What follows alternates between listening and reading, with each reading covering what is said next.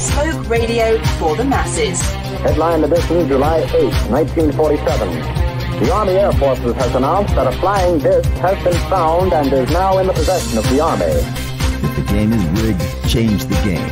Game changer. I occasionally think how quickly our differences worldwide would vanish if we were facing an alien threat from outside this world. This is Fade to Black with your host, Jimmy Church, on the Game Changer Radio Network. All right. Good evening, Fade to Black. How you doing? Today is Thursday, January 18th, 2024. Let's do this, man. I'm waiting for this show tonight. I am very excited. We have Dr. Jonathan Young back with us. And I've called this show tonight Modern Folklore. It's really, well, okay. I was doing an overarching, just like an umbrella, something that would catch everything. We are going to go back in history. We're going to go to now. We're going to take a look into the future, but we're going to look at mythology, folklore, the way stories are told, witnesses in ancient times that saw things and repeated, and how that ties in today. We are going to cover UFOs, ET contact, disclosure, of course, ancient aliens and ancient alien theory, but how all of this ties together.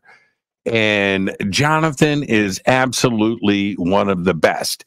He worked closely with Joseph Campbell, who's best known for his work, not only with comparative mythology, but The Hero with 1,000 Faces, one of the most influential books in the creative world in the 20th and 21st centuries.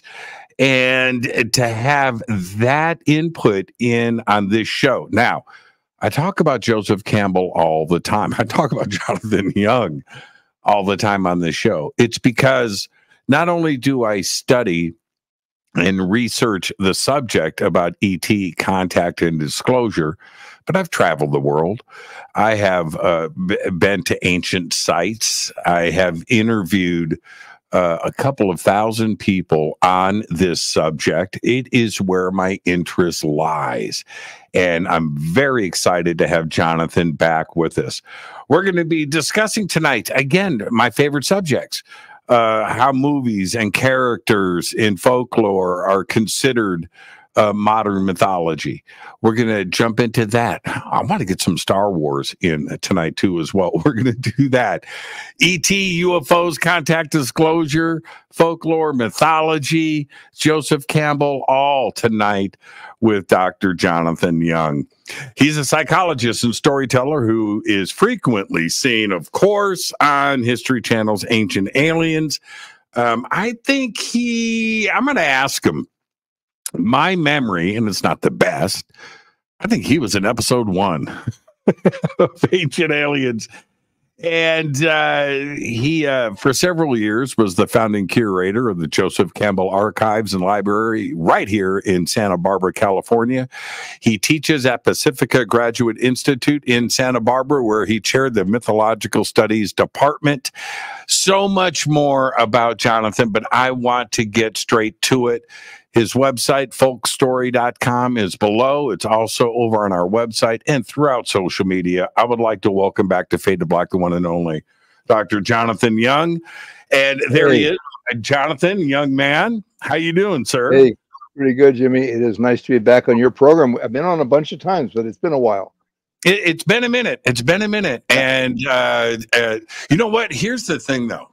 This is where I was thinking. It's never too late to become a rock star.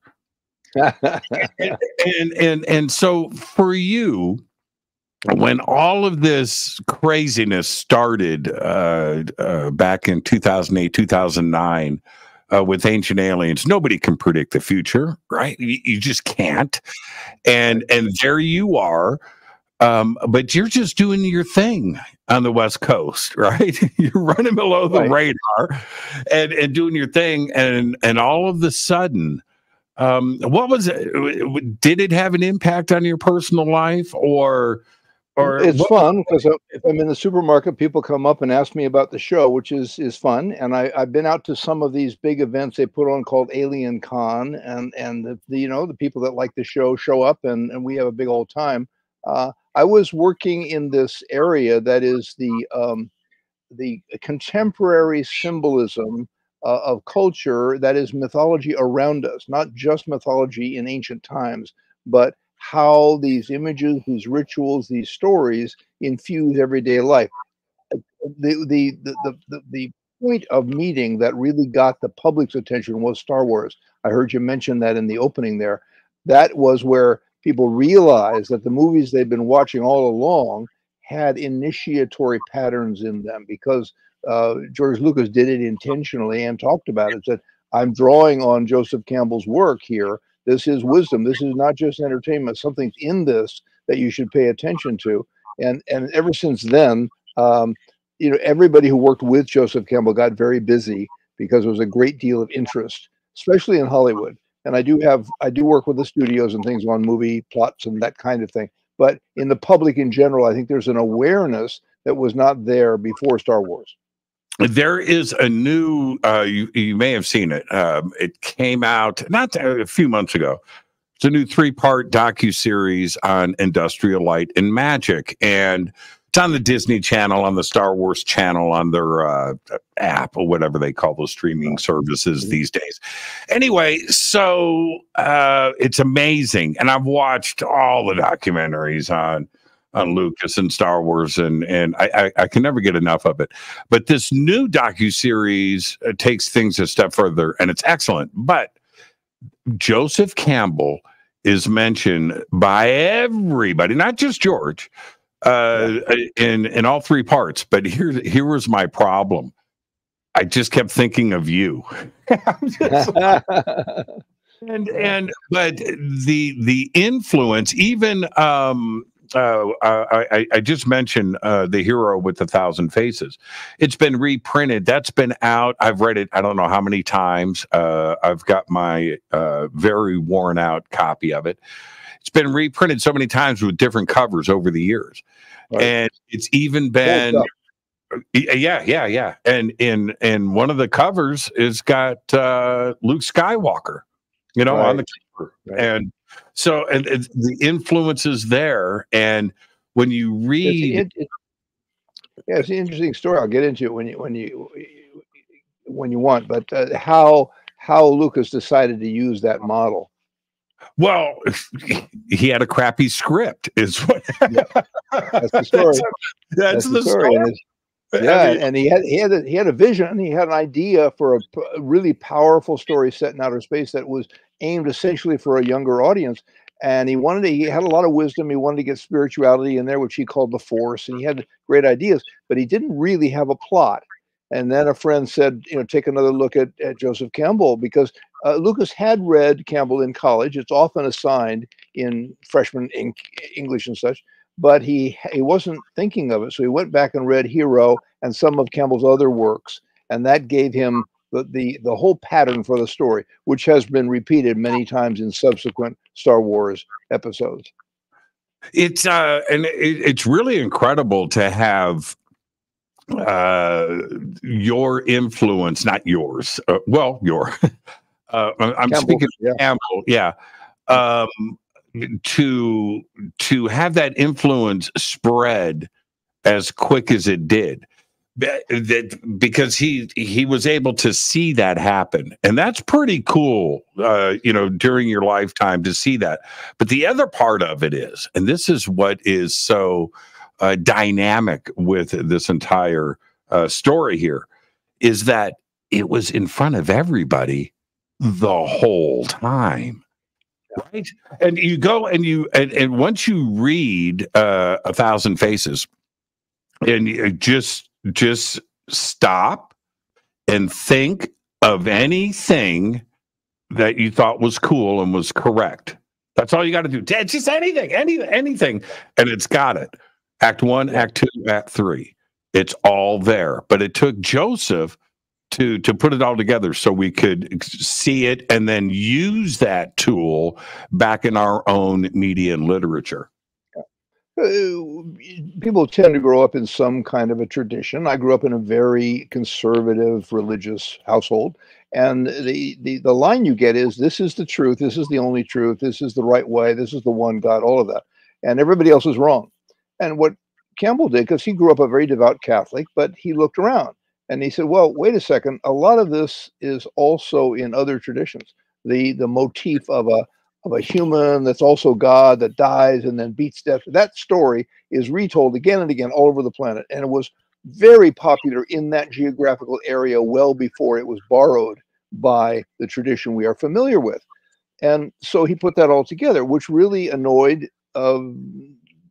people that were religious leaders. They said that was, insulting, that he misunderstood, that they still did have the one right answer. So people who are very serious about their spirituality found this liberating.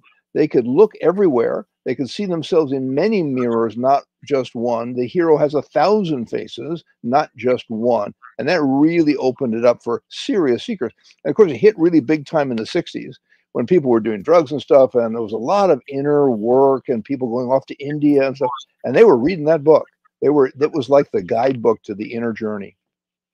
And for not only for good reason, but you can take those parallels. Yeah, you can put it into, you can go look at the Odyssey, right? You can go and do that. That's simple, or in anything else. But how about your own life? How about the day, a day where you have to leave your house and go and get something important done, get it done, return home and have dinner? You know what? That's the hero's journey. Yeah. And you can put those parallels. If you have to work through your insecurities, your fears, those are the demons, those are the threshold guardians, and get it done despite yourself. Yeah, that is personal heroism. And we all go through it. And I think that part of self-reflection, people getting that out of the book is exactly what the book should do. And that's why people turn around and resonate with Star Wars or something like that, because we all want to be Luke Skywalker, don't we? And right, or Princess Leia, depending. Yeah, but you want to live a meaningful story, and that's what we're talking about here. And the transformative, illuminating dimensions of it, which were, traditionally the property of religion, but it's bigger than that. It's deep in human psychology. We are meant to seek meaning. Yeah, that's right. And the community today, everybody, we're going to talk about UFOs. Don't you worry. That's the plan today. But the conscious community that you and I are a part of, and it's a wonderful community, but they are all here on their own journey. They're at their personal reasons have drawn them to this community to seek answers. And that's the other part of this. And yeah, I hate it. No, hate's too strong of a word, but it's the inner work. It's the inner work. Well, it kind of is, but it's also life's purpose. And so I think it's safe to say that if a person has gone to the trouble to be listening to this program right now, they are seekers. They are on the journey. It matters. Don't worry about inner work. That comes with the game.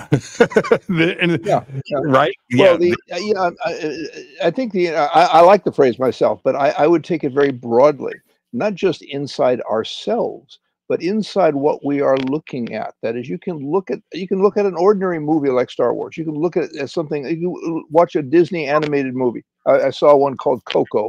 I rented it the other day, and it's just a story. It's just an entertainment for a young audience, and there is so much profound mystical wisdom in there. So the inner life of movies is quite a discovery when you sort of open your eyes and you say, well, what's going on here? That's about life and death.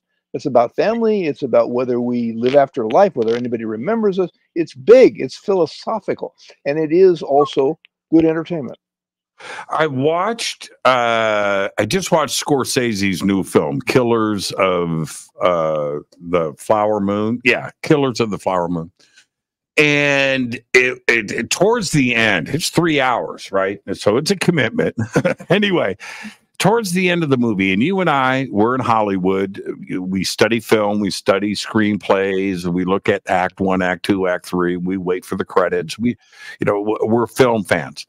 And anyway, so it's getting to the end of the third act. It's like a half hour left in the movie.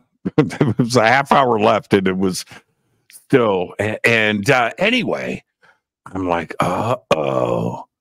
This is Of Mice and Men, right? This is what's going to happen here to DiCaprio. And I was looking for the hero's journey aspect of the film.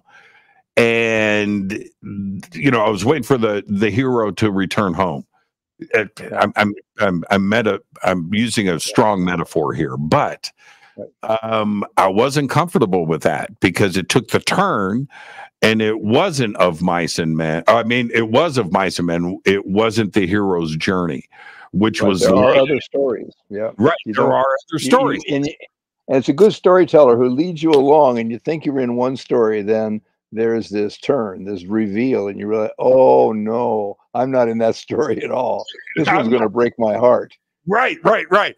And so the Of Mice and Men comes in. I was like, I don't want to watch the end of this movie. I don't watch movies with a dog in it for that reason. I know how it ends, right? Okay. So anyway, Scorsese went anti-hero's journey, and he didn't do, I'm not going to give the movie away, but he didn't do the Of Mice and Men ending either. It was very creative, and I gotta say, I'm glad that I stuck it out. But it was a really good story. It was really well told. Did you? I didn't see it, no. But you're an advanced story lover, because when the story is doing the predictable thing and does it well, you can appreciate that. And when it takes turns you did not expect, you appreciate that. Oh, I've thrown a few shoes at my TV. Oh, for sure, for sure. Now let's turn this around fairly quickly here. Now that we've set the tone, I think most are familiar with the hero's journey, and we don't need to get into that. We have so much to discuss tonight. But in my opening, I had mentioned I've interviewed you many times, but I've interviewed the people that know me and listen to this show. They are a step ahead of me. They know how my brain works. They have gone along the journey with me, and how I interview guests and what the subjects are. That's what I do. And we all do this together. And part of that now, not only with Ancient Aliens and yourself and that side of things, is I've actually left the country. Okay, I've left the country. I've gone out and gone to these sites, dude. I went to Puma Punku. Yeah. I went to Puma Punku. Thought about Jonathan Young the entire time I was there, but anyway, I went to Puma Punku. There is something in our ancient, distant past that we don't have a clue about. And we're starting to put the pieces to the puzzle together. Is that going to freak people out? If this stuff really does bubble to the surface and we start to really understand the distant past, are we prepared as a culture, as an earth, for what may... The wise people that came before us, our ancestors, knew we would need some help. They left wisdom for us. to deal with the unexpected. There are all these ghost stories and goblins and angels and all kinds of weird stuff going on in those stories that have been kicking around forever. I think, and Joseph Campbell thought, they left those stories intentionally, knowing we would need them, that weird stuff would happen on our watch, and it would not be the first time. Now, it takes different forms through the ages, but the basic idea of coming in touch with something that is so uncanny that you wonder if you're going crazy, that you're just dealing with something beyond your frame of reference, that has happened before we got here and will happen again. And we do well to study the old masters because there are some clues in there to what's going on. Now, let's stay right there for a second. Today, and you're right, today we are smarter. We've got a lot of information. We have access to things, and we have a capability now to understand more and more than we did in the distant past. But we can tie those experiences today to the facts and the things that we have learned. But thousands and thousands of years ago, you were seeing and meeting stuff for the first time. So you didn't have a frame of reference to react in a positive or negative way or whatever. It was just a new experience. Is that how it's presented in ancient folklore and mythology? There doesn't seem to be anger there, if you know what I mean, or fear. Well, fear. You know, these are the story. The phrase is being a God-fearing person. And believe me, when an angel showed up and it challenged your reality, when Moses was talking to a burning bush that said it was God, and he said, "Take your shoes off, you're standing on sacred ground." He's not having a good day. He's not happy about this. He's wondering if the reality that he has known is lost forever, if he will be a madman for the rest of his life. And then he gets peculiar marching orders from this voice. And then he has the job of going and explaining that to others. That's not a happy job. In fact, a lot of people don't want it, the reluctant prophet. And people in these days that have experiences and things, it's a mixed blessing. It changes you forever. It is opening to realities beyond your imagination. But then people make fun of you. It's not all good. So, and you use Moses as an example. That's a perfect example. But it also repeated across cultures. And so how do you, when you go through those experiences, and it may be extraterrestrial, maybe something just supernatural, doesn't matter, but you label it as an angel, or you label it as a spirit, or you label it as a voice, is that because you don't have a vocabulary to describe to others what you're experiencing?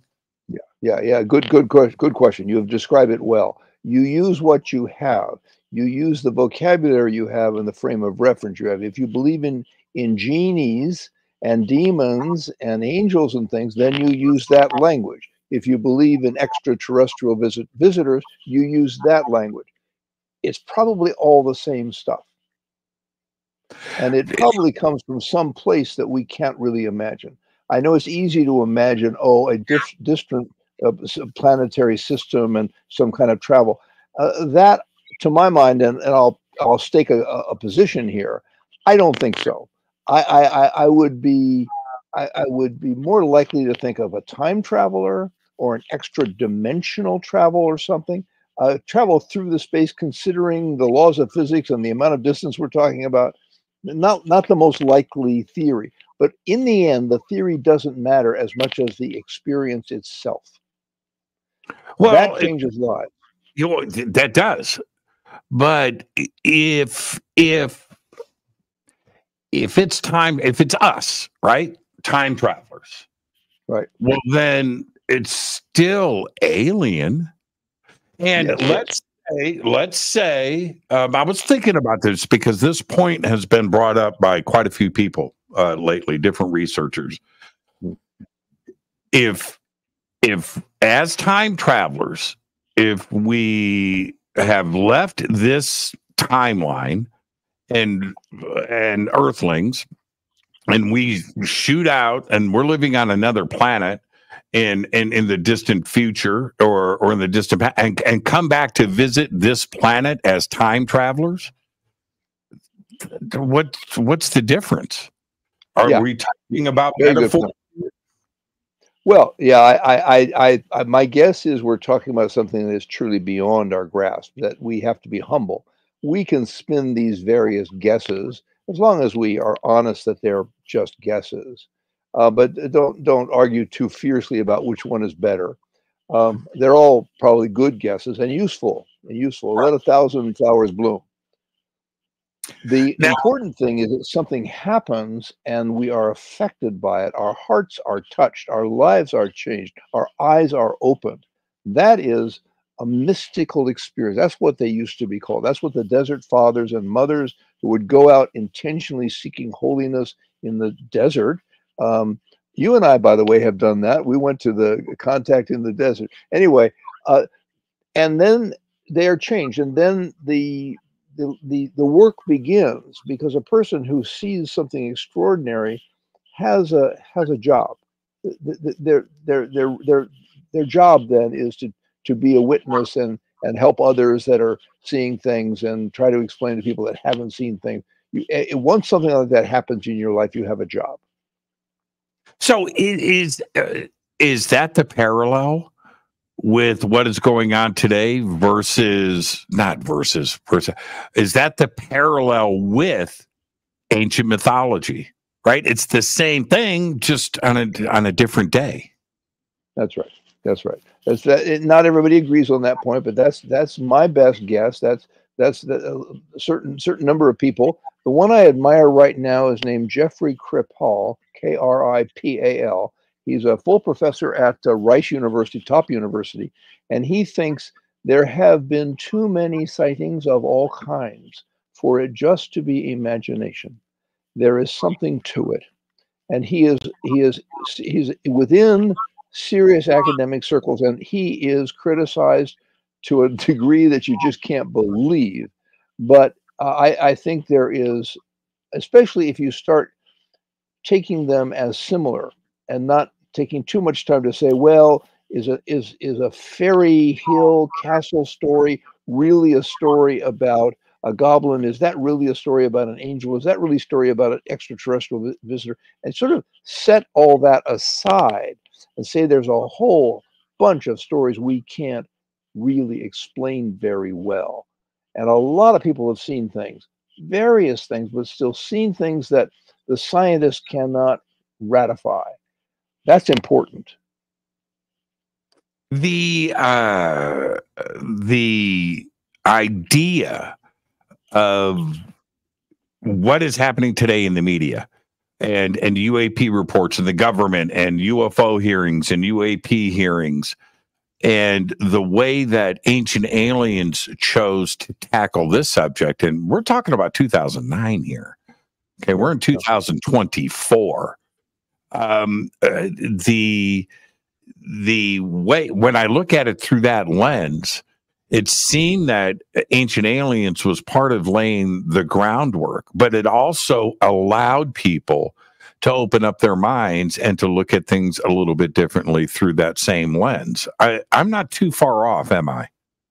No, it was to give credit where it's due. It was Eric Van Danigan and his books about the chariots of the gods that Ancient Aliens essentially is based on. And he's a great guy, and he's still around and on the show. I debate with, I see him at these alien conventions, and I have slightly different points of view, and he's very tenacious about his way of seeing it. But yeah, he did something that shook the ground a little bit. Did you people think? Yeah, for sure. Did you read Chariots of the Gods when it first came out? Let's go back to 1970, 71. Where was your head at that time? Oh, yeah, I was still deep in conventional religion. So I wasn't reading things like that. And then, in fact, I was more in the black and white way of thinking that was wrong, and the Christian message was right. and I'm proud to have dug myself out of that particular hole and see that these things have more in common than I thought at that time. That a mystical revelatory experience, something that blows your mind by any name, is probably similar to other stories of having minds blown by something so far out it's hard to grasp. Miracles are miracles. Yeah, for sure, for sure. His influence. You've known Eric for a long time, and this is what's interesting. We've all got our own Eric Von Daniken story, right? We do. We just do. And so I thought mine was unique. All right. My mom gave me the book. She had the book in 1970, 71, 70, takes me to the movies. And I see it in 73, I think 72, 73. Anyway, and then I find out through all of these interviews that I have done that everybody's got the same story. Fast forward to a couple of years ago, I get this email from Eric. Jimmy, would like for you to be a guest on my podcast that I'm starting. And I was like, oh, that doesn't suck. Okay. Yeah. Just tell me. Yeah. How cool. Yeah. So this is his first question. He does this really cool intro and stuff. And then he says, so Jimmy, how'd you get into this? I go, you. Good answer. Yeah, I had the opportunity to turn it around on him. And I had to be perfectly honest. But here's the thing. We've all got pretty much the same story. His influence cannot be measured. And I'm not so sure if he fully understands how far and wide his ideas are out there. Okay, going back to ancient times. So in Chariots of the Gods, in the movie, one of the most sensational parts of the film, of course, is the Nazca lines and flying over it. And that narrator, when you fly over that thing's going on. And I fly over Nazca. Okay. And I spend probably 90 minutes and I'm filming everything. I'm looking out the window and it's exactly like the movie. In the impact, the size of Nazca, you think that these giant things are just down below, right? And that's impressive. But no, this goes on for miles and miles and miles in both directions. Mountaintops lopped off, and you fly, for 90 minutes. Do you know how much distance you cover in a plane in 90 minutes? Yeah. Right. What a great thing to get to see it up close and personal. That is, you're a true seeker to go to all the trouble and expense to actually see it. Doesn't a thing like that change you? Doesn't that? The truth is that is unexplainable. You can't. That is not some easy thing to explain. When you see a line that okay, I'm just going to pull out a number. Let's say 20 yards wide, right? Like a freeway that goes straight as an arrow over the horizon, right? From a plane, right? Yeah. And you just can't explain that. You can't. Well, I've only seen films, but it's extraordinary and impressive. But it's got to be exciting to see it with your own eyes. Well, what did the ancients know? And as a teacher, you know that everything is taught. Somebody teaches you, you turn around and hand off the ball.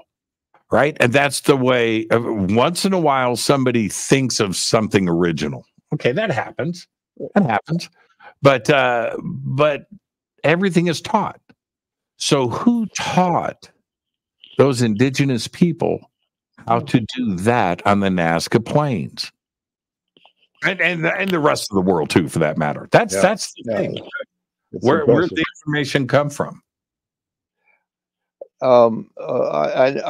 My own journey included LSD, which is what was in the air then. I've never done ayahuasca, but I've had my experience of being in altered states and coming to some understandings and having visitations that seemed like Aztec gods, or maybe I was being the Aztec god. It was not real clear at the time. Very, very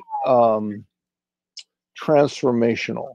And I got interested in certain aesthetics, particularly Aztec, the mystical quality, especially images where there's small lines drawn around the characters.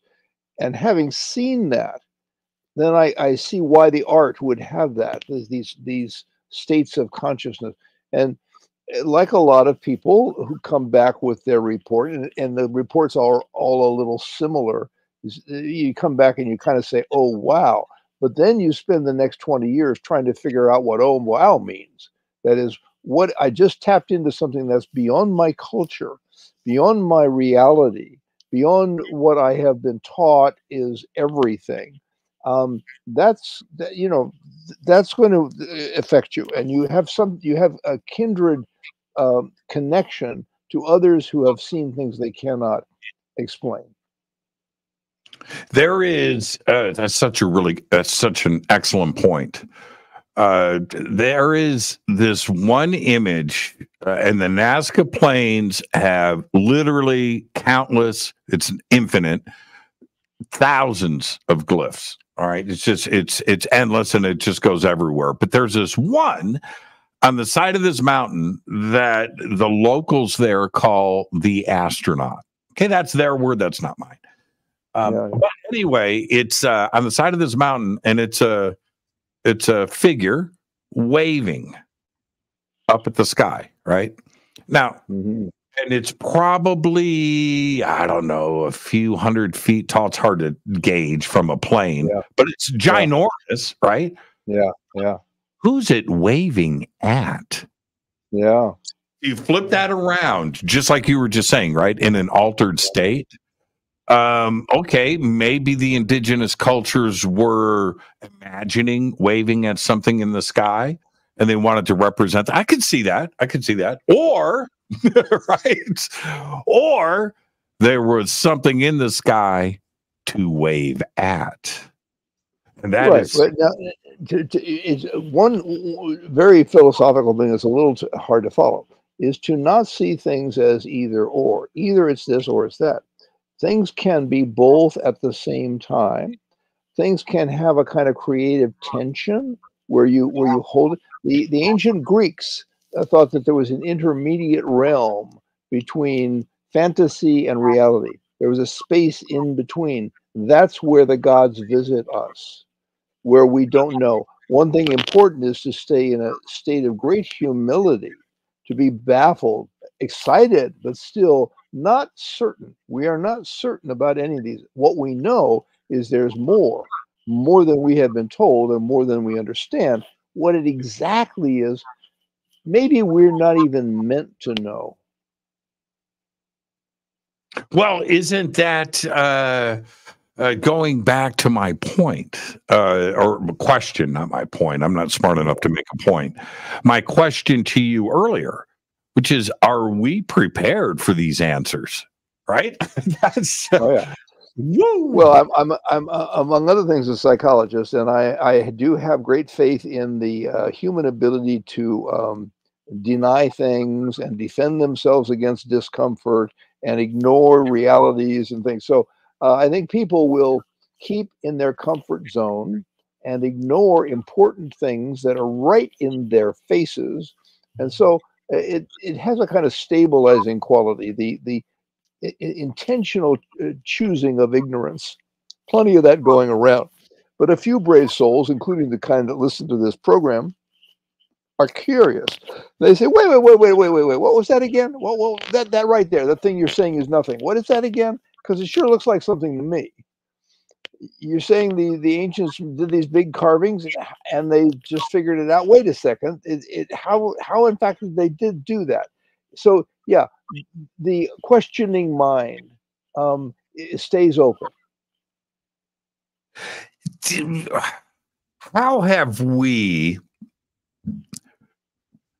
Earth is allegedly 4.5 billion years old. The sun is 4.5 billion years old. You know, our solar system was created at the same time. Okay, all right. So let's just go with that orthodox dogma for a second. And we've had maybe about 2 billion years of that, a planet that was at the right temperature and the gases and the lava settled back down and everything else.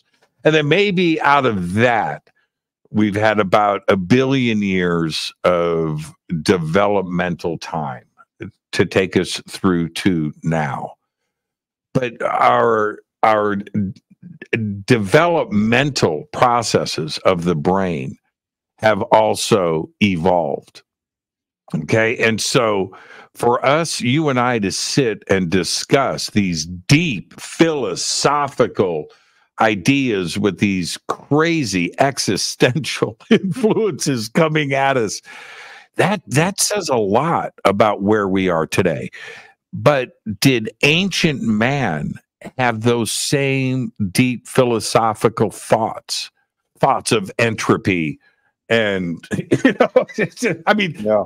did the brain, was it developed, and our sense of being, was it as complete 5,000 or 10,000 years ago as it is today? Yeah, that's and I don't have an answer. I have a response. I have an opinion. I don't really have an informed answer to that. But it does seem, when you read the ancient lore, that things are spoken of in great certainties. They don't say maybe it was an angel. They say it was an angel. They don't say, you know, there are many other possibilities of ways to look at this. There's a great certainty in the earlier perspectives. And maybe that was a way to deal with things that were very hard to deal with. I don't know.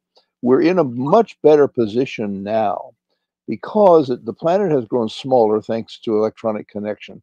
We are in each other's faces. We get to know other people's cultures up close and personal. And there's a whole long process where the first travelers thought that, oh, all this other stuff is just hocus pocus. It's all junk. And they gradually realized there's actually these incredibly rich civilizations and philosophies, even greater than our own. And so we get to know that there are truly different ways to look at things. And that shakes our certainty a little bit. That opens up the conversation, and that's a good thing. And that's where we are right now. Some people don't like it because it's confusing. And they say, yeah, well, let's just get down to what's the final answer? And I'm saying, not so fast. We did that already. We had final answers 1,000 years ago. We're recovering from final answers. Let's not have any for a while. Let's just keep it open and see what we can put on the table. But that is exactly my point. And I'm not smart enough to make a point, but I'm smart enough to observe. And what I have observed is, when you look at and read through the ancient texts, or you look at the approach to daily life, whether it's ancient Egypt and their type of religion or their belief systems, look at the Incas or the Aztecs, right? It's just go somewhere and just check it out. Obviously, they had it figured out, right? They had deep, complex thoughts. They were looking for the meaning of life and why we are here and what happens next. These are all in ancient texts. Sanskrit, it doesn't really matter where you go. Ancient Sumerian texts. It seemed like these, I'm going to say philosophical again, that these deep philosophical issues were being worked out. Heavy thoughts. And one thing fascinating is there are slight differences. They each had their point of view. The Egyptians had a profound understanding of death. We don't understand death. We could read what they came up with and see what we think. These ancient religious philosophies were grappling with the big questions, and there was a time when people said, "Oh well, the religions of the world are a lot alike. They're all the same, just slightly different names, and they're really not that alike. They're really radically different from each other, and they have very different rituals and ways. Now, perhaps they're all getting at some similar ideas, but in ways that are so different that we can really open ourselves up, not just by reading them, which is a good start, but like you, traveling there, try to get inside it, try to let it wash over you. And, some people will go to India as spiritual seekers and learn a little about the tradition and learn maybe a meditation technique or something. And if they stay long enough, they go kind of crazy, because it really is another reality. It's not just another religion. It's not just another language. Not just different images. They're living in another reality. And that's a little hard for human beings to handle, that shift. A lot of people recover from it and come back mystics, come back illuminated. But it is a little beyond our human understanding that there can be truly different realities right next to each other. I think that is part of it, in that if you go, and everybody should, right? Everybody, if you have the opportunity, just get out of your house, leave the country, right? Just go and do it. But don't have expectations. I wouldn't go to India or right. Very good point. Very good point. Well, yeah. You will, despite yourself, but try your best not to. Yeah. Yeah. Don't have expectations. Just go and keep your eyes open and learn stuff. But don't go there because you want to be spiritually changed or you want to have a spiritual experience. If you want to go to Egypt or Peru or India because you want to go to a temple and have your seventh chakra ignited, you're going to have a bad experience. It's probably not going to happen on the day you expect it to. And yet something like that might happen. It'll probably happen on the bus when you aren't thinking it was going to happen. The other thing about travel is it's uncomfortable. And that is part of the reward. It throws you out of your comfort zone. It confuses you. The buses do not arrive on time. Maybe you get a little sick from the food. People are speaking languages you don't understand. It is so disorienting if you do it right, if you really get into it. And that disorientation is philosophically useful. It's shaking off your control systems, your smugness, all that you know. Why travel if you're only going to hold on to what you already know? The point is to discover other worlds. Yeah. You don't want to travel. What's the point of going to another country and you have granite countertops and an espresso machine?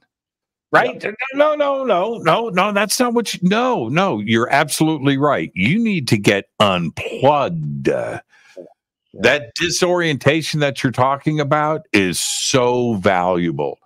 And sometimes that 4-hour bus ride on a bumpy road through a mountain pass, and you're just like, are we ever going to get there? That's exactly what you need. Because then when you get there, your brain, you need your eyes still vibrating when you get off the bus, right? Yeah. A little bit. And you come home and you try to explain it, and you get a couple people that can kind of follow what you're saying. But some people will say, so you had a good time? I mean, it's really hard to explain to anybody. Because I did the same thing for years with guests and with interviews. So tell me, what happened? What did you look? And now I'm that guy, right? Okay. And people come at me. So what happened in Peru? And I'm just like, dude, I'm going to unpack this for years. Yeah. I haven't even come close. And its importance is you just have to go and do the experience yourself. And here's the other thing, though. All right, let's go back to ancient aliens for a second, or ancient alien theory. Mm-hmm. When you go to, and it doesn't matter, Ancient Aliens has a really good style of taking any point on the earth and any point in history and just going, okay, let's ask some questions here. Well, when you go to an ancient site, your head is clear. You look around, and hopefully you're going to go, well, I've been lied to. Right? That's it. That's all you need. That's all you need. The rest of it is your journey. But you don't want things to make sense. Right? And that's what I find so interesting about the ancient past. Yeah, well, there's a lot made of ancient engineering. I mean, the pyramids are pretty impressive, and I like being inside. There's like a mystical space in there. But there's a temple called Baalbek. It's in present-day Lebanon, and the size of the stones are bigger than the stones that built the pyramids, and somehow they were moved there in ancient times. And you think, how in the world? We would have a very hard time moving those now with all the equipment we have, and you just get baffled, and that's a good thing. It's a good thing to stagger away from some things you can see. Why is it? Yeah, go ahead. No, I was going to go off to Atlantis, but go ahead. When you go, Baalbek is a great example, and Egypt is right in front of us. We know so much about it, so it's an easy reference point.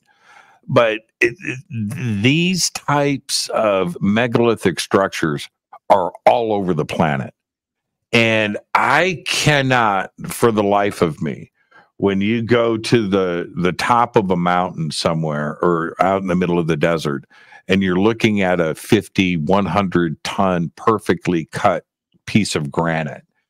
Pick a spot in the world. It's everywhere. And you look at that and you just think that how? Just how is a really good question. I'll tell you another question I'm fascinated with. Why? Why would they build the pyramids? They built them out of religious devotion. They were not slaves. The people that built the pyramids did so willingly. It was their life work. It was a tribute to their God, to their gods, plural, to their sense of the sacred, a sense of mystery. And it worked. That is, they conquered time. They built a time machine, something that is still there and still awesome, as in evoking awe. So that's like that. The why of how, what do we build now? Well, we build the internet. We build extraordinary things, and maybe it's for money, or maybe it's for the sake of doing it. The creative impulse. There are old theological ideas that the gods started the process, and then they empowered us.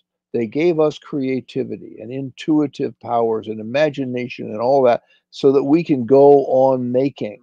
And so that's our job. Our job is to help the gods or be partners with the creative process. That's pretty exciting. I'm fascinated with the why questions. Why did they make Baalbek? I don't know, maybe just for the challenge of the thing. Maybe let's just do something that's just so awesome that people are going to be looking at that long after we are dead and saying, what is this? How in the world could this have happened?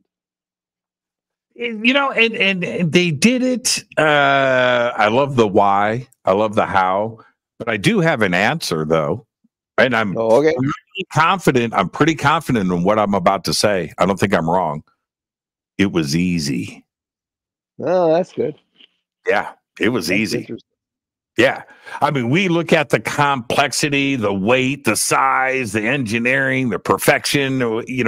We look at all of that, its alignment, and okay, all right. But it was also easy.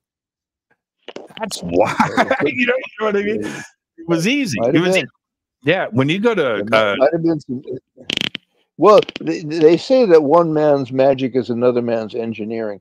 That is, if you truly understood how something was done, I mean, try to explain the idea of images and sound going through the air and through wires and things. Try to take that to some village in Peru and try to explain how the internet works. It is magical. It is also, for us, easy. You get the right software, you push a button, and you're all over the planet. Magic. Yeah. Yeah. I was at 15,000 feet. Right. It's like the highest road in the world, right? 15,000 feet in Peru. And I'm here to tell you, if you're going to fake pictures of Mars, this is where you go, because there's nothing there, man. There's nothing there. But there's these vendors up there, these indigenous vendors, and they're wonderful, beautiful people with their the colors, and they're up there anyway. So I'm taking pictures and hanging out with these ladies, and it was just so much fun. Anyway, so I'm thinking to myself, where do they live? Because we just took a 3-hour bus ride, and there wasn't a house, right? And there's nothing there. Okay, so that's the way my brain works. But as I'm having these strange thoughts and their disconnectedness from civilization, I kind of look around and I look over. So she's got the brown, the bolo derby hat on, that they wear, and that there's this thing. And she's on an iPhone. And I'm like, well, there's your answer. And it was fascinating. I took pictures of her, and I just had to. And watching her swipe and hang up the phone, just smooth, I don't know. Well, I guess they have. I don't know. It was fascinating to me, just absolutely fascinating. Here's the. Go ahead. Oh, well, my imagination goes from your scene you just sketched out vividly there to sci-fi stories where there's an invisible doorway, a portal, and somehow it opens and you step into another dimension, or you step into time 100 years ago. And we love stories like that. And of course, we just let them go. Oh, it's just some story. But what if there are really portals? Or maybe if you imagine something, you actually go there. Maybe the boundary between real life and dream life is an illusion. Isn't that okay? I mean, isn't that every culture 5,000 years ago? Right. Pretty much every culture. How did we let that go? How did we? In the rush to build the internet, and by that I mean a 2,000-year rush. In the process of enlightenment and industrialization and scientific enabling, we did lose some track of some eternal verities. This is true. So now we did it. The internet is there. We can fly to the moon. We've done some of this. It is a good moment to consider reclaiming the jewels that were left by the road. Is it possible to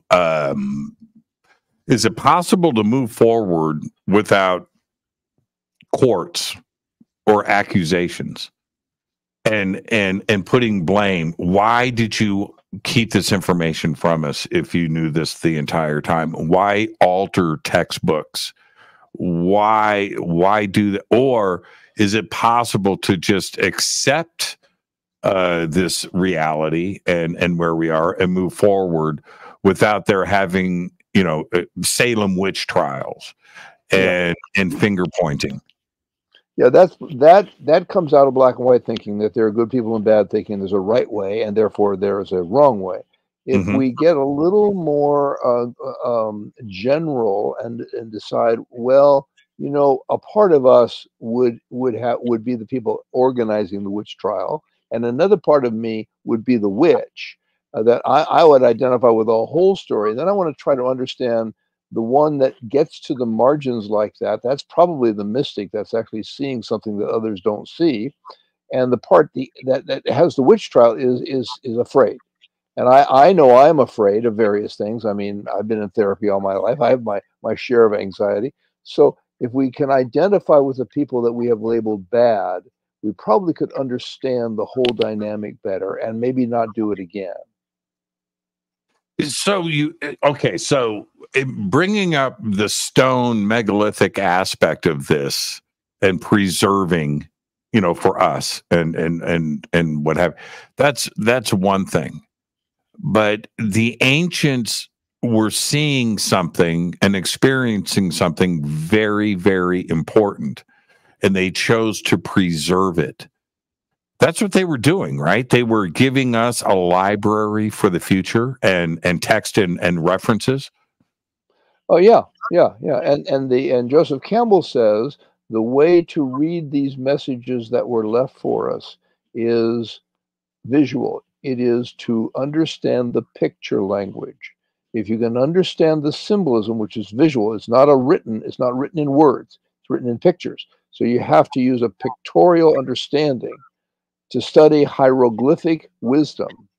Then you can open the door to what the ancients left to us in terms of additional realities, virtually additional worlds, dimensions of meaning and wisdom that are more than more than the surface, more than what science can deal with. That's the secret. The secret is all visual. And he gave us a few tools in his book, but basically they're just primers. It's just starting stuff. This is where you go in your life journey, is to try to decode your own story as a heroic initiatory adventure so that you can understand the larger story that we're all in together.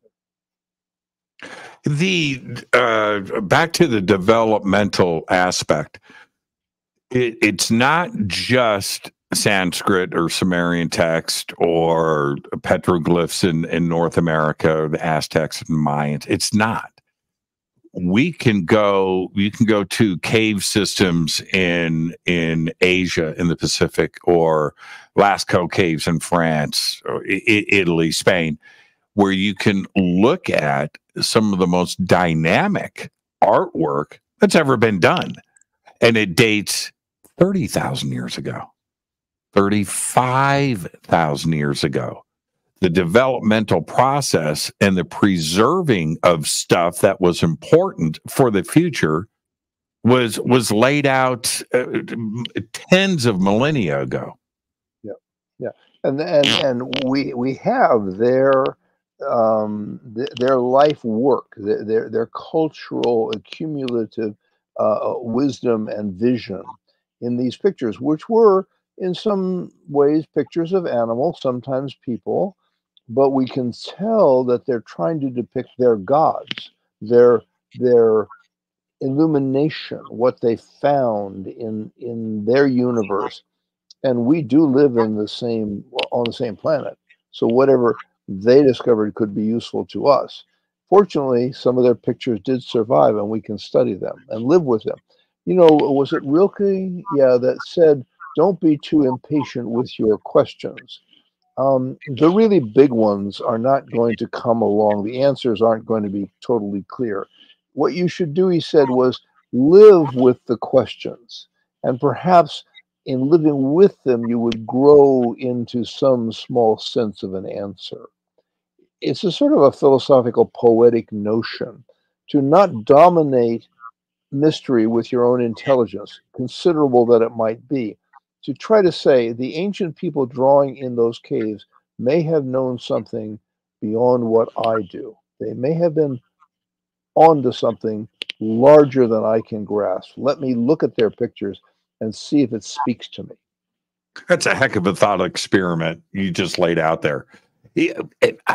I don't necessarily, have I gotten any answers? Have you gotten any answers? What's to your point, I think it's more beneficial to walk away with 50 more questions. That's good. Yeah. Yeah.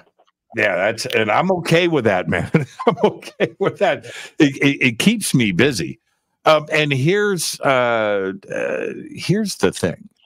Let's say like the Lascaux caves or the Egyptian hieroglyphs, and somebody is carving on the wall, right?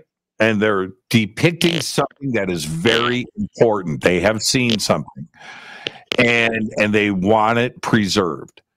But that artist has got a wife in the background going, are you going to go out and get something to eat? Right. Right? You've been How much is doing the Pharaoh paying you for this? Yeah. right, exactly. So that artist is not going to make a mistake. That artist needs to preserve exactly what it is that they are seeing. And why are we so quick to dismiss this to imagination when it was obviously important enough then to get it done? Yeah. Yeah. Although imagination itself is worth redeeming and having some respect for in another sense. That is, when we're in that intermediate zone that the ancient Greeks talk about, we're in the daimonic, the place between our understanding and pure fantasy. We need imagery. And one thing that the imagination does is give us pictures, dreamlike pictures. I'm very interested in daydreams, as if they are the royal road to wisdom. They are very much like the dreams that come at night. There is some intentionality. You can daydream about something purposely, but some of them come on their own. You just find yourself daydreaming about something. I would take that as a visionary experience. There's something beyond my understanding. It might be only be my own unconscious, or it might be an angel. I don't know. Something has given me this particular image at this moment. Oh wow, maybe it's a glimpse into another reality. Maybe it's a glimpse into another world. So I know how you're saying that to not speak of such things dismissively, not throw them away as if they're junk. They may be the flowering of the human endowment. This may be the most holy creativity we are given.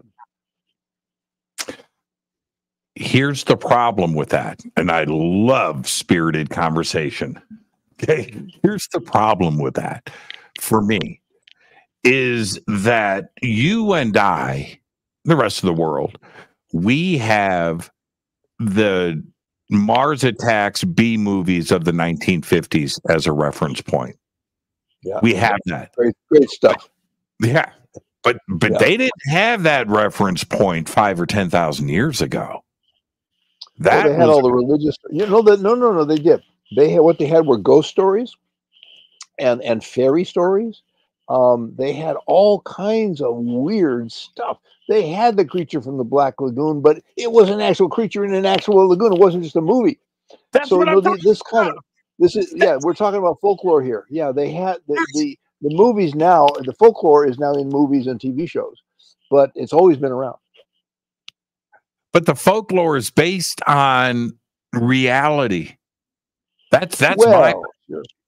Yeah, see, I lean the other way. I say let's take the movies seriously, particularly the B movies that have a monster in them where you can see the zipper in the back of the costume. Let's take this as if it was a gift from the gods, because maybe it's onto something. Especially Carl Jung thought that what we would call trash culture could be revelatory.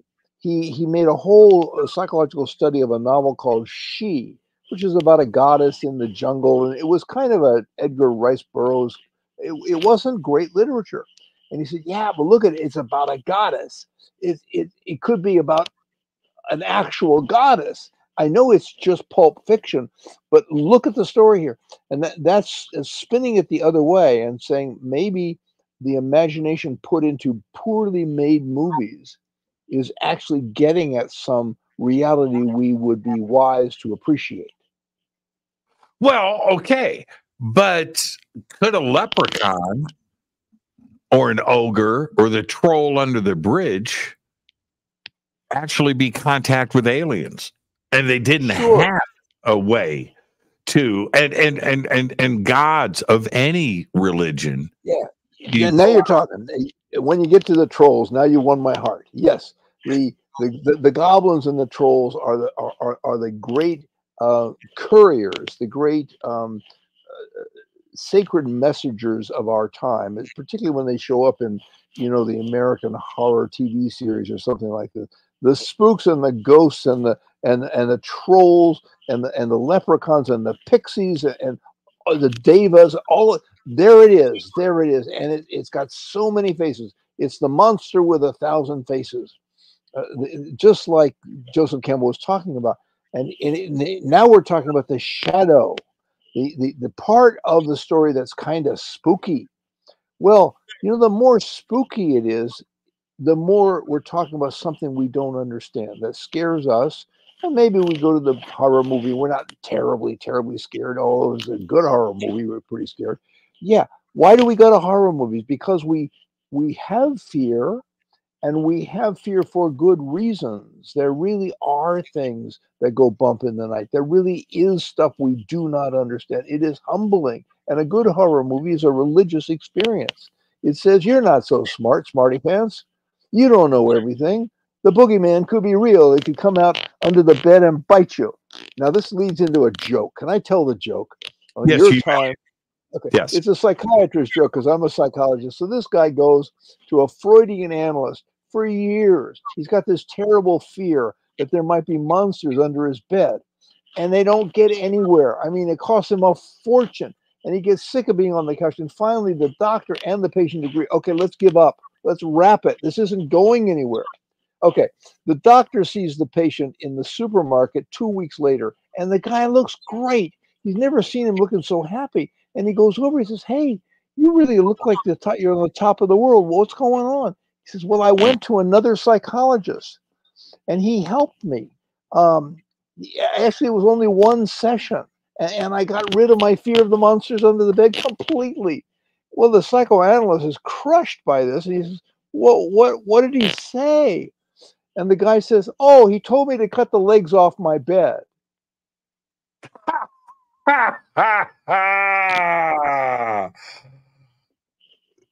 That's not a joke. Okay. That's not a joke. It's a very philosophical story. That's right.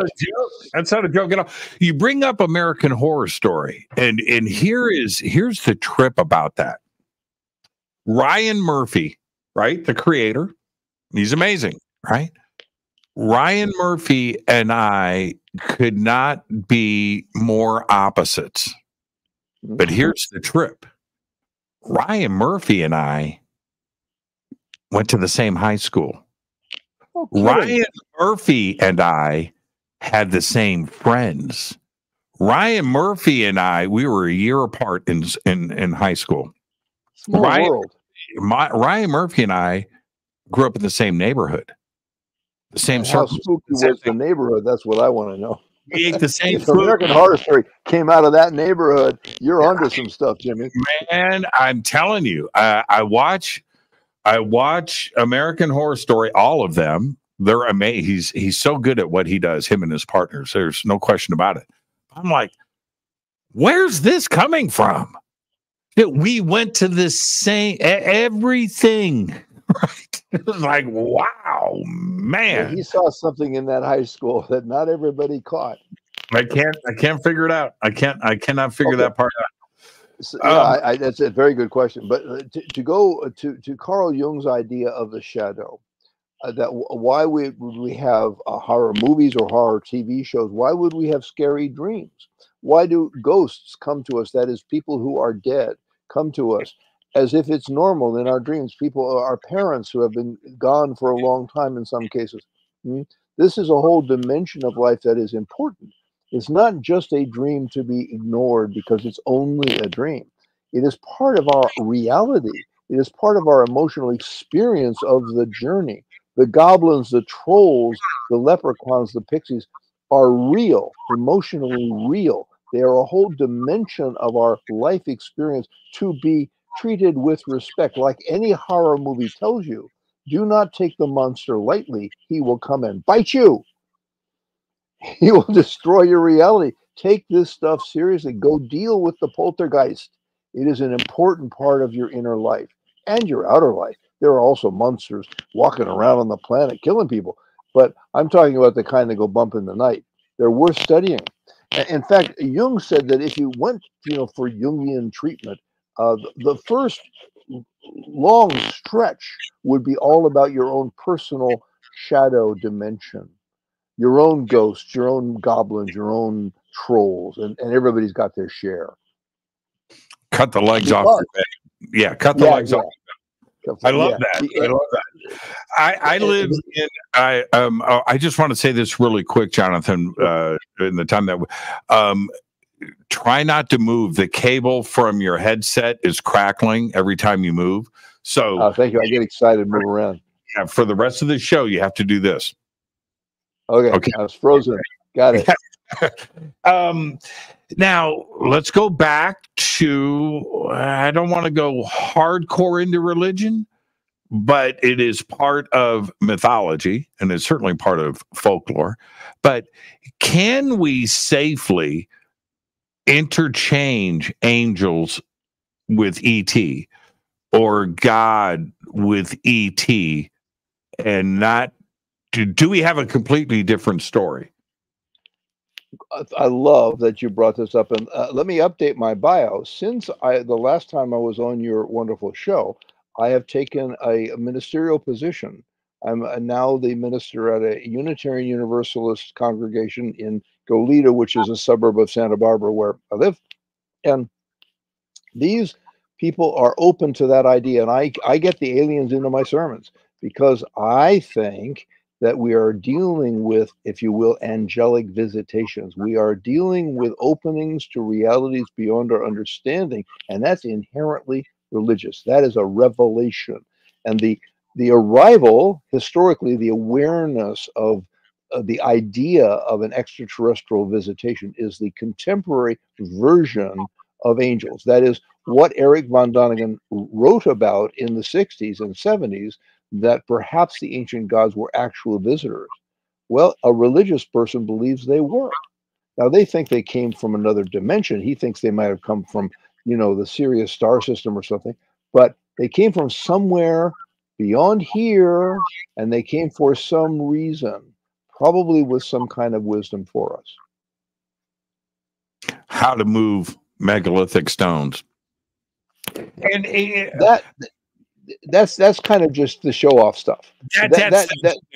Yeah, but it's worth noticing. First of all, do some miracles. Even Christ did some miracles, but he didn't show up to do miracles, but he did miracles to impress people, to let them know, I'm not just another guy here. I'm not just another rabbi. I've got something for you a little beyond that. And so here, let me turn some water into wine and bring someone back from the dead. Okay, got your attention. Now listen, there's something you should know. Giorgio has said, I talked to him a lot over the last few days. Love that guy to death. But if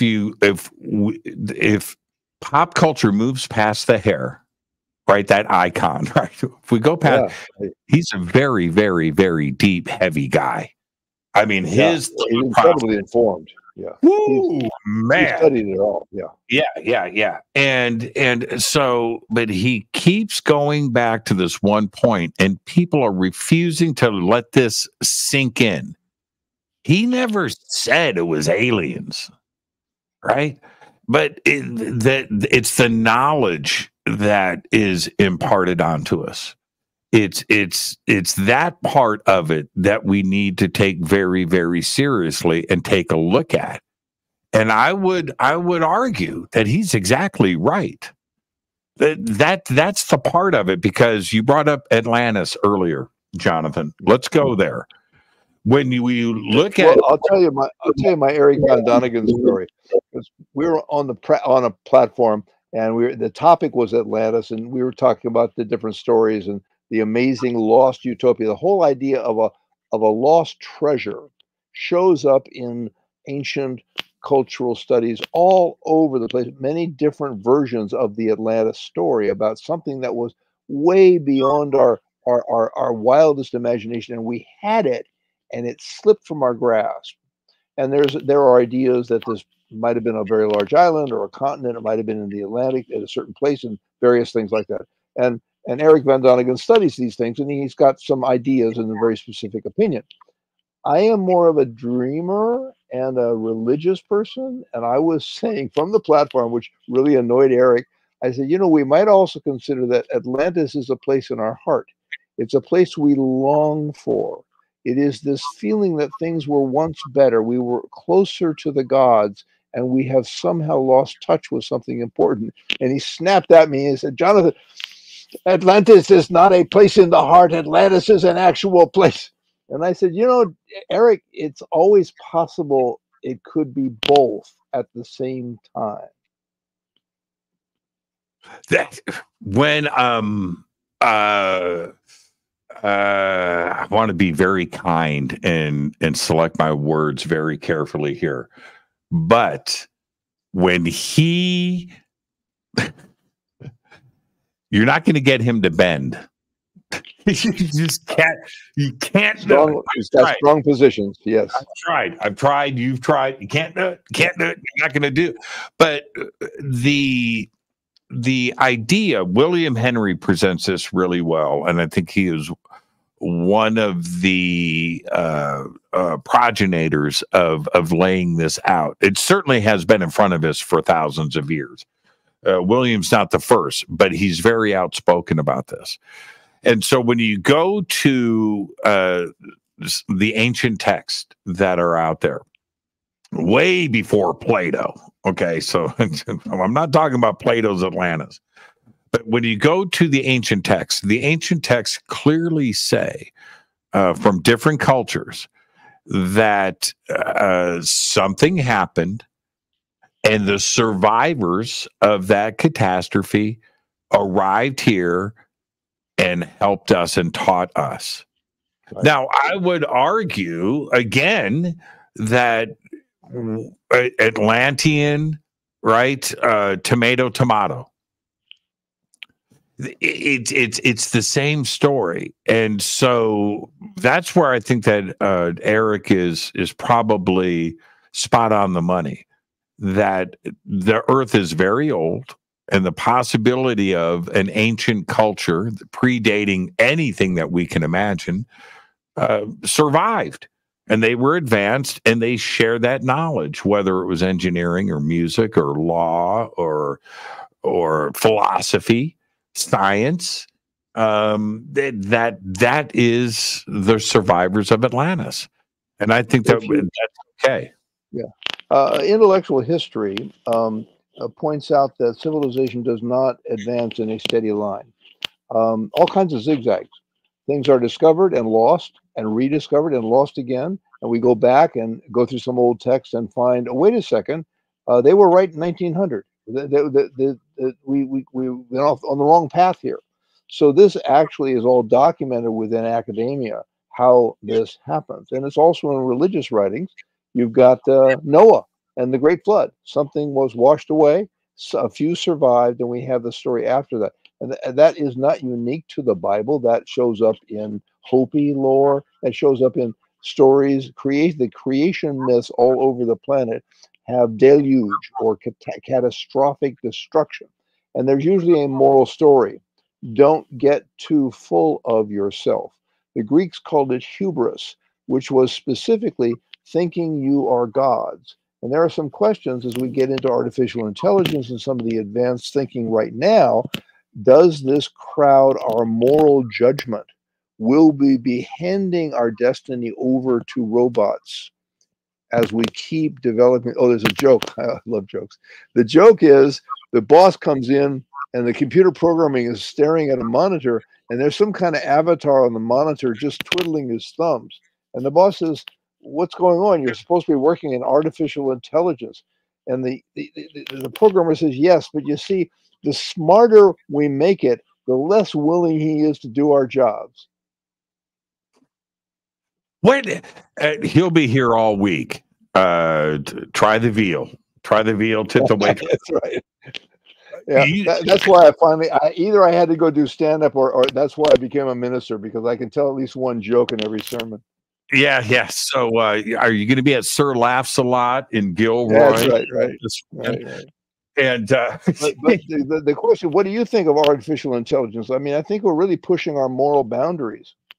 Well, is it a question of an element of transhumanism? And what has been discussed with the singularity, and is there a point of, one day we're still us, but the next day we wake up and we ain't us anymore. And that's the part of artificial intelligence that I just think we shouldn't get too far ahead of our skis. We have an opportunity here to slow down and study and look at the ramifications and what are the negative sides of this. We learned so much, didn't we? With if we go back to Gutenberg, that was a seminal moment in human history, right? That was a big turning point and a big deal, and we didn't learn from it. But okay, so we let that happen, and then electricity rolls around, radio, television, War of the Worlds, H.G. Wells. Did we learn from that? No, we didn't. We didn't. No, we didn't. And AOL shows up, and Buddy Chat and the internet, and did we learn from that? No. Social media happens, Twitter, right? And Facebook and whatever, TikTok and did we learn from that? No, we didn't. And now we have artificial intelligence. Our kids are not talking to each other. Our kids' social life and their friends exist on a phone. Did we learn? No. And now artificial intelligence is right in front of us. I got the new updates on Windows, right? This week they came in. And all of the artificial intelligence, except you have to click. And there it is. And I'm just like, we have an opportunity, right? Yeah. Artificial intelligence is going to be with us for till the end. But we have every time you type in a search thing, it's processing your question and taking you to places that it didn't do 10 years ago. There's no stopping it. So we will have to learn on the fly to see what kind of collateral damage is done by our own cleverness. Isn't that so? If we have the amnesia that I brought up earlier, right? The amnesia, we can discuss that and we can go, yeah, okay, we forgot. How quickly the ancient Egyptian language and the ability to read hieroglyphs disappeared. Cleopatra's over. Couple of weeks later, and nobody knew anything about Egypt. And she is closer to us today as a relative than she was with Narmer and Mene that came 3,000 years before her. Right? That's an amazing fact. And then just in a matter of weeks, it was a very short time. And after she died, it was who built what are those things over there? I don't know, but they look pretty cool, huh? Yep. Yeah, we have to learn things over and over again. It is humbling how foolish we can be. And the question is, what are we ignoring? What are we forgetting right now? The whole process of memory is so sketchy. That is, things come and go in and out of awareness, and like psychedelics, which changed my life, and then for 20 years were considered monstrous, terrible things, and then some medical people realized actually there is a healing potential to this, and now things are becoming legal, and research is being done, and for a time there, a valuable human technology was lost, only to be reclaimed later. So we are aware now that there are these pendulum swings in the annals of intellectual history, where things will get hot and cold. So all we can do, earnest seekers will go down and look in the libraries, the things that have been forgotten, for treasures that were neglected along the way. Isn't it, man, it's such a deep thought process. But how quickly we went from looking for answers. I'm talking about the planet, not you and I in our community. We went from that, like owning a set of encyclopedias for the house was like a big deal and a goal, right? Right. We went from that to a deep interest into the Kardashians.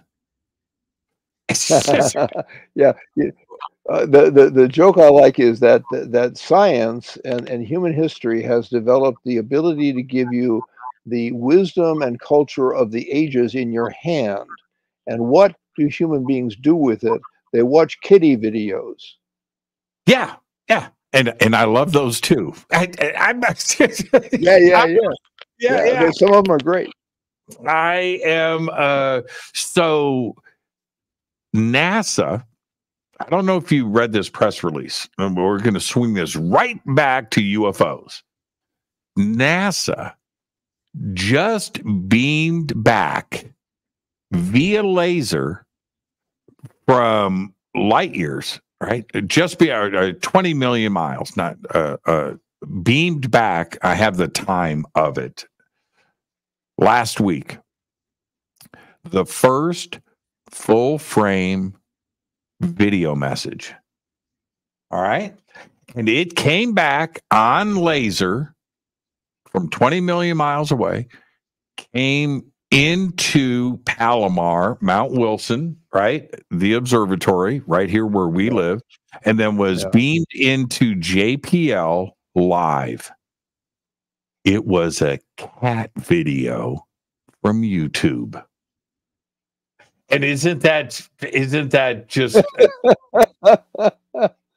Remember the movie Contact, where Jodie Foster, the character that she's playing, they start getting these images, and one of them is a picture of Hitler, and they get all confused. What is this? And the military people get all alarmed, or maybe these are dangerous people, and then they realized, no, that was the beginning of television broadcasting. The Germans in the 30s actually did the first TV, and that they're telling us something about the time gap between the broadcast and the distance we're communicating.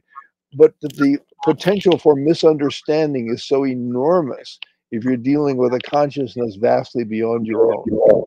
Yeah, that's right. And it was the first live television broadcast. Well, that's what would have left our planet. Yeah. And that's what was received first. So instead of freaking out, right, the swastika that was on Hitler's arm as he's speaking at, I think, 1938 Olympics in Berlin or whatever it was. Now let's stop 1938. And here we are now. Let's divide that in half. What is the speed of light? That's where we need to be looking at. Okay, that's how far out. And to your point, though, if we look at the last 120 years, we're in 2024, and you cut that in half, that's 60 years. That's what we should be 60 years out, light years, right? Out. Mm-hmm. We have a collection of stars. There are thousands of them. Mm-hmm. Look at those look at those exoplanets. Right now in 2023 is when we should naturally expect a response.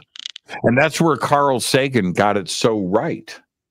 And it is that if we look back in mythology and the Bible, right, the return of Jesus, right?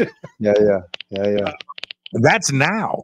And Sitchin talked about this too as well with Nibiru and its relationship to our solar system and its elliptical orbit. Are we living in those times, Jonathan? That movie is so old that I can safely give away and say some spoilers, because we think that the message is coming from someplace that's essentially 60 years out. However, once she starts the travel, it isn't distance at all. She's going down some kind of wormholes. That is, it's more like stepping into other dimensions. And then she meets them. She gets in touch, actually has contact with not little green men. They actually are able to present themselves in some form that would be user friendly to us. Their knowledge is so vastly beyond ours, they can read our mind and take a human face so as to not scare us. And we realize in that encounter how vast the distance is between us and them. But they have come to help us, to tell us some things that we need to know. And that, so it's of the kindly version. We know that these encounter stories have two sort of camps. There are the kindly camp, and then there's the dangerous camp. And I have a theory about that that's not particularly rocket science. That is, if a person is fearful, if they happen to already become some fearful, perhaps from personal trauma, who knows why, they will encounter scary visitors. If a person is a happy camper and you know not you know somewhat just joyful about life, they're going to encounter happy visitors.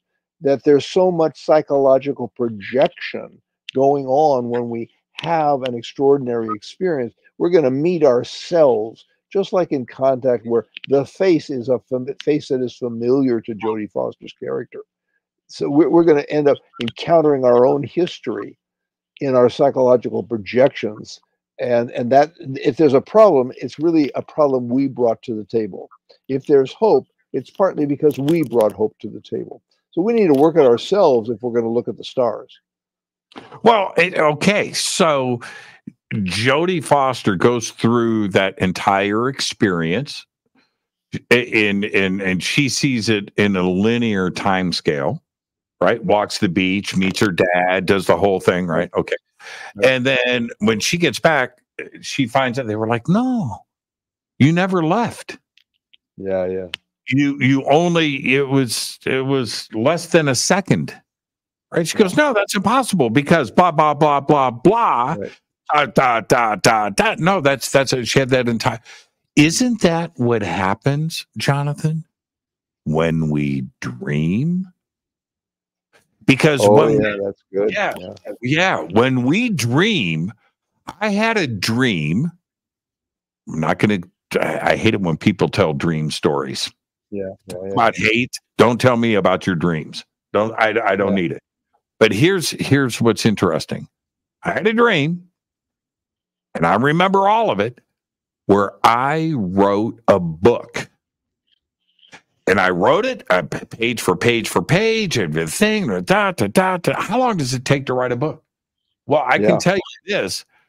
I wrote the book, and it's still here, in a dream. Now, how is that possible? That's a very good point. Yeah, I was time distortion. Right. I was asleep for 6 hours, but not nearly long enough. In fact, sometimes you can have a dream where I have a little button on my clock, so I get another 10 minutes, and then sometimes I'll have this dream that goes on. Clearly, what happens in the dream would take days for this thing to transpire, and then I wake up 10 minutes later, letting us know that time is not as orderly as the clocks suggest. It folds, it stretches, it cracks. There are things that can happen in a millisecond that will change our lives forever. We can see the eternity in a grain of sand. And that's very humbling. It gets kind of poetic and philosophical, but not to be too sure of the reality that our culture has given us. Isn't that Jodie Foster's experience? Yeah. Now, isn't that a wisdom text? Isn't that a Bible of sorts? That movie, that novel, that vision that's just telling us, be humble. There are things you do not understand. And some of them are good. That is, extraordinary wonders that could happen in our lives. If it can happen in this novel, in this movie, it could happen in your imagination. It could happen in your life. Isn't that, again, going back to what the ancients knew, is the dream state not inside of our heads, and it very well may be, but is it access to that parallel world that physics is trying to teach us today and trying to force us, I should say, to understand the idea of the multiverse and quantum realities and parallel and 11 dimensions and quantum computers and qubits. Is You're that saying something? Yeah. I will tie several things together. That there is something about quantum physics that is parallel to what happens in dreams, and that people who have intense, vivid dream experiences know that something is more than just a little brain energy there. You're tapping into some kind of reality. There is something about visitations we cannot understand, and the pattern of visitations goes back long before there was ever an imaginary spacecraft. So we have sacred chariots flying around. We have abductions by Native Americans or deep in Africa or off in India where somebody disappears for a while and they come back with strange tattoos and they've had unusual experiences. We have all kinds of encounters with magical creatures that live in fairy castles. These various anomalous experiences match each other. There are patterns in all these stories that are similar to each other, where we're stumbling into something that we did not think was possible and are meant to learn something from it. So to study UAP, to study the extraordinary possibility of visitation, or to study fairy tales have a lot in common. Those parallels, okay? If we stay right there, are we supposed to understand our dreams? In other words, the dream state, I should say, not our dreams, the dream state. That somebody explaining us the process of that is not fair. We shouldn't listen. In that there are no experts any more than there are experts into quantum realms or anything else that we have clearly no understanding on.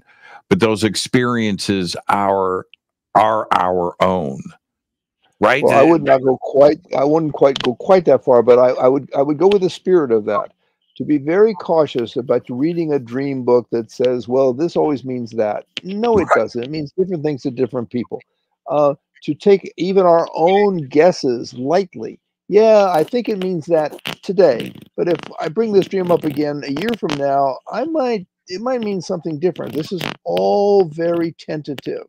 And if somebody's a guide, if you get to a good therapist who's good with dreams, they can be helpful at times, and then every now and then they can make such a wrong guess.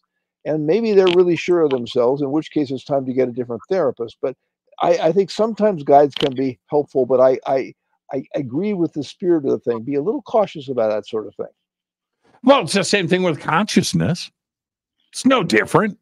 You can't. I'll ask you, consciousness.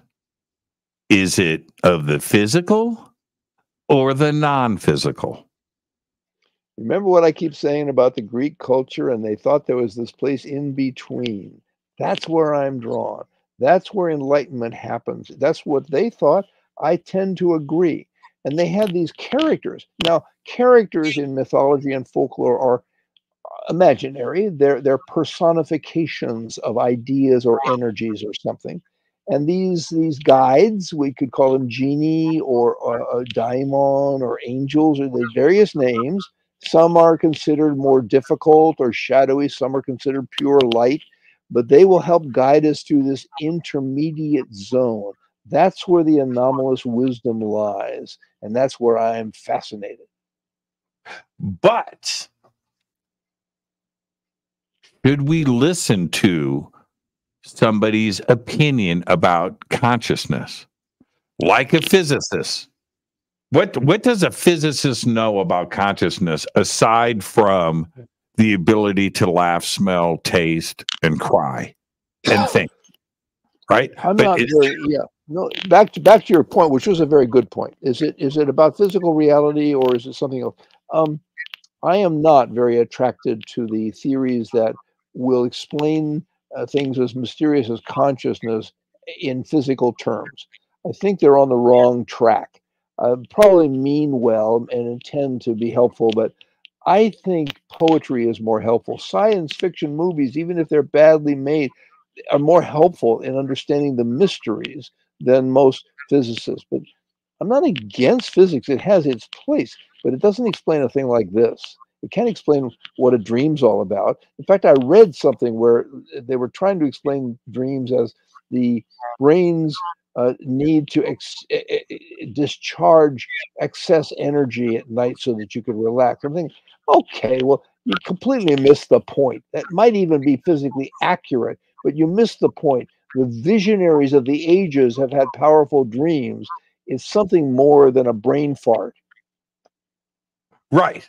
And physicists, as they get older, get much more philosophical. Sometimes, yeah. More poetic too, yeah. Yeah, very poetic, very poetic. Well, and there are some things, if you think about it in religious terms, if you think about the size of the universe, if you think about the distances, this is like metaphysical. This is like a mind-bending number when you start imagining, or you go out like you did to the highest place on the planet, or go out to the night of the desert and see the additional stars that we rarely glimpse. And this can be an epiphany. You can have a revelation seeing a thing like this, and it's pure physics. Well, it kind of goes both ways. It's going back to that Greek in between situation where you can look at spiritual leaders, like I'll just say the Dalai Lama, as an example, where as they get older, they also look to the opposite side of the fence, where they're looking at science and they're studying more about that because they need the clear understanding of why consciousness and spirituality does what it does. Mm-hmm. And I think that the two need to meet in the middle. And the Greeks laid it out for us, didn't they? Yeah, and I think that any given seeker, any earnest person who is being thoughtful about all this, doesn't have to be good at all of it. I'm not very good at physics. I mean, people try to start explaining the origins of the universe, and I can sort of follow them for a couple of minutes. Then I'm lost. And I'm a smart guy. I have studied a lot of things, and I have to realize, okay, I've got my little bite of understanding. I am not going to comment on whether a physicist has got it right or not. I don't have time to read all the books I'd need to make an intelligent comment about that. I'll just say, okay, I guess you're right. I'll never know. Well, it's okay. So wouldn't it be the same truth as a physicist that they can't make, they can't develop an opinion on consciousness because they haven't spent any time with it. They're too busy with black and white and numbers. Yeah. An interesting historical note. Every now and then Einstein would make a kind of general statement that wasn't part of his theory. And he would say, God does not play dice with the universe. And an important theologian, I do not remember who now, said, with all due respect, how would Einstein know? He has not spent his life studying theology. He doesn't know what he's talking about. He knows things about physics, but don't use that word if you don't understand the word. And this is Einstein he was talking about, one of the smartest people in the history of people. There it is. Sometimes you'll get somebody who won a Nobel Prize in some field making comments about something else. It's just not their area. Stick to what you know. Whenever I deal with, and you do this as well, when I'm asked to do something on film or television, and expert or as a, I stay in my zone. Yeah. Don't ask me to step outside of my playing field. I won't do it. I'm just not going to do it. I can't and I won't. But which brings us to, I want to stay in the spiritual consciousness aspect of this because, and Einstein, in that some things have been steadfast over the last 100 years. And one of them, based on Einstein, both special and general, is the origin of the universe and that time scale. And backing up, and when I say backing up in a time scale, his equations have taken us back to 13.8 billion years. And then that was the Big Bang. The math gets a little fuzzy once you get to a certain point, but we're talking about trillionths of a second, right? That's where the math gets really fuzzy. But so everything, that part of science has been pretty solid. Now, all of a sudden, today, the discussion is going on that the Big Bang may not have happened. That maybe it just was. And maybe there was. Yeah, there's not a 13.8 billion anything that we were already here. And that is crazy talk, but it also feels spiritual to me. Right? It does. I'm completely out of my depth, so I have no idea what you're talking about. I mean, I hear you, but yes, I am in the end more interested in the spirit. That's where you get back to mythology and the old spiritual stories that explain things in ways that are, catchy stories, memorable stories. They don't try to explain the exact math. Both projects are probably worth our time. To not dismiss either one as all right or all wrong, and then now and then they agree with each other, which is sort of fascinating. Wouldn't it just be, there are, you can laugh too, it's okay, there are some pretty pompous atheists out there, right? And there are also some pretty pompous believers, yes, but the pomposity gets around. Yes, yes, it does. And that just, that they know everything, and this is the way that it is. Well, there's an interesting theory about this. It's called stages of faith, and it's a theological notion built on developmental psychology.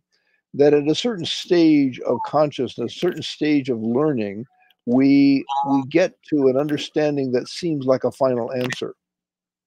And we pronounce that we have the final answer. And then we live another 20 years and we grow out of that ignorance and realize, oh, actually, there are many final answers. Oh, I didn't think that 20 years ago. Now, it's not that the person was being pompous or dishonest. They were just limited, and later they get a bigger picture, and they have to correct themselves. So, but they only do that if they're relatively honest souls. Some people will stick to the dumb thing they said years ago. You know what I need to do? I need to come up and have some pea soup and hang out in one of your classes. There you go.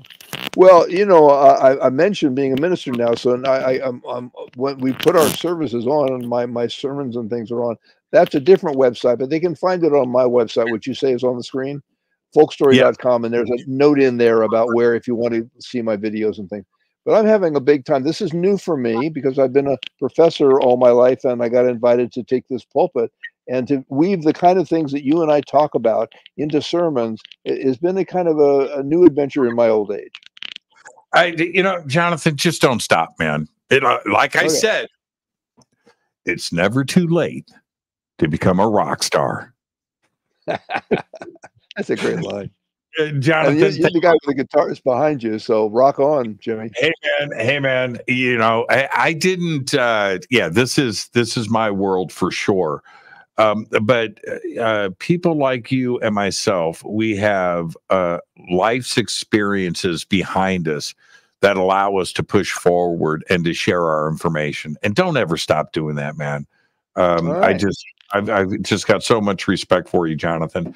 Thank you so much. And let's not wait forever to get you back on the show very soon. Thanks. All right. Thanks for having me back. Great to see you. You're the best, Jonathan. Thank you so much, my friend. Folkstory.com. The links are below. We've got them over on our website and throughout social media. And that's going to wrap up our week here on Fade to Black. And I want everybody to just go and enjoy and have a fun, safe, amazing weekend. It is in front of us. All right. Thank you, Jonathan. That was a perfect show tonight. So much so that I blew through the commercial. I just did, but that's the way it is. Fade to Black is produced by Hill J. Palm, Renee Newman, and Michelle Freed. Thank you to Bill. Thank you, Jonathan. Thank you, Dennis. Thank you, Kevin. Webmaster is Drew the Geek. Music, Doug Aldrich. Intro, Spaceboy, spaceboymusic.com. Fade to Black is produced by KJCR for the Game Changer Network. And this broadcast is owned and copyrighted 2024 by Fade to Black and the Game Changer Network Inc. It cannot be rebroadcast, downloaded, copied, or used anywhere in the known universe without written permission from Fade to Black of the Game Changer Network. I'm your host, Jimmy Church. I'll see everybody on Monday. Until then, I want you to be safe. Go Beckley Teppy.